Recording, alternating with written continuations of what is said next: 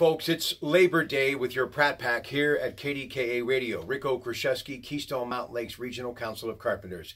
I want to take a moment to salute labor, not just in this country, but worldwide.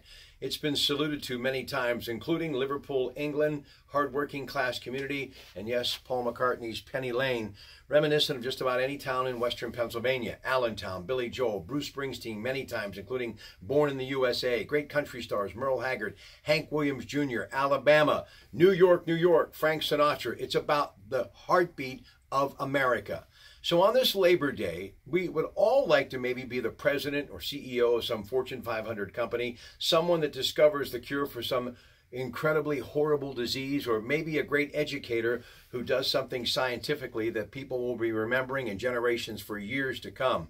But in reality, the majority of us are working class people, and that's who we are, and that's what our parents were, and grandfather and grandmothers before us.